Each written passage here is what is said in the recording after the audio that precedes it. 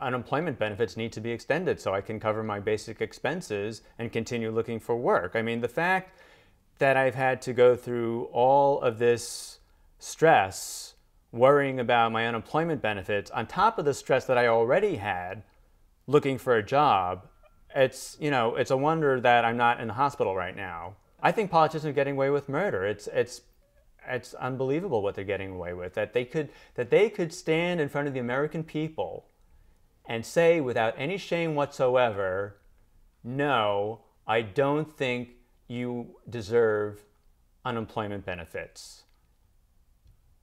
With no shame and even sometimes gloating over it. My message to Obama is that you need to take leadership on this issue and get it done, whatever it takes to get it done. If you have to lock Congress in a room until they pass it, if not, if you have to sign an executive order, whatever it takes, this needs to happen, and you have not been doing that.